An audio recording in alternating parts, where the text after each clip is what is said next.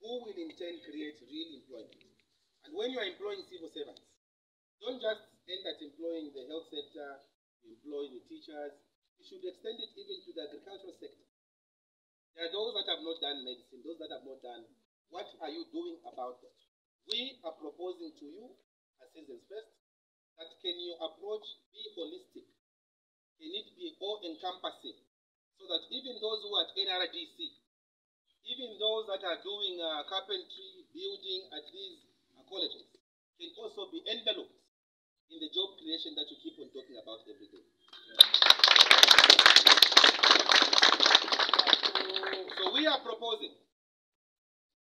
real employment, creating through prioritizing SMEs.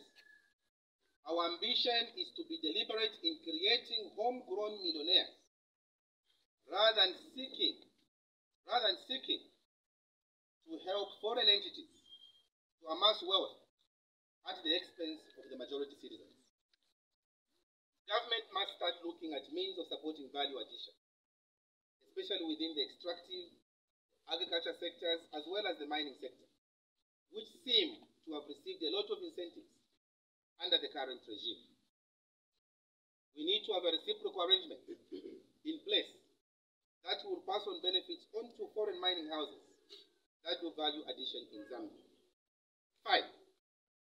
Make CDF functional. Address legal issues. While the increase in CDF is a welcome move, we in the Citizens First have continued to contest that the manner in which it was implemented was rushed and shows clear lack of understanding of the way the government system operates. Our position is that government should have first started by harmonizing the ZPPA Act with the Local Government Act so as to address some of the procurement challenges that have hit the CDF funds, with some local authorities opting to break payments in order not to breach their spending thresholds.